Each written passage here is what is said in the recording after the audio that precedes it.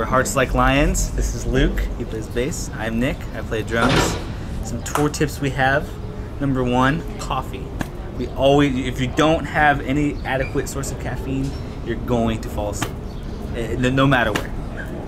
Number 2, Chipotle and Chick-fil-A usually give out free food, so if you call them ahead of time, be like, hey, we're a touring band, we're coming through your city, can you help us out with any food donations? Usually they'll give you, most of the time they'll give you free food, sometimes they'll give you just like buy one, get ones, so that helps a lot. Also, you can split Chipotle into 2 meals if you really, like, can, I guess, yeah. Another tip, Nick?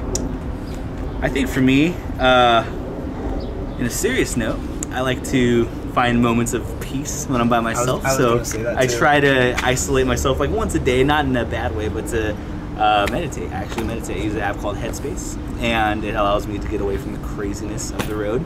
And I'll just sit here in the van for about 15 minutes and just, it's a guided meditation, and you feel really relaxed. You kind of feel a little buzzed after you do it, and it's all natural.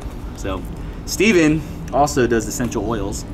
Oh, and those keep him from getting sick. He sings, so he has to maintain his health longer than we do. Oregano oils, lavender to sleep well, anything to stay healthy. Playing shows and stuff, just, common sense, but like keep an eye on your gear. Make sure you have it all in like the same place, so you have someone watching it, because you never know where you're at, whatever.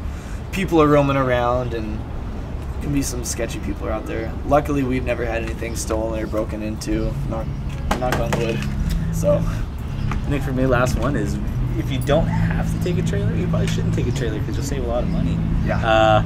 We did on this particular tour because it was a really long tour for us, at least 5 weeks, almost 6 weeks, and we needed some room to sleep.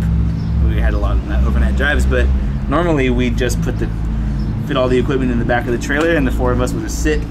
There's a really cool organization called RIFO. Yes, the best tip of all time is RIFO.org. For touring bands, they will house you, feed you, let you shower in a nice clean home for free. And they're all over the country.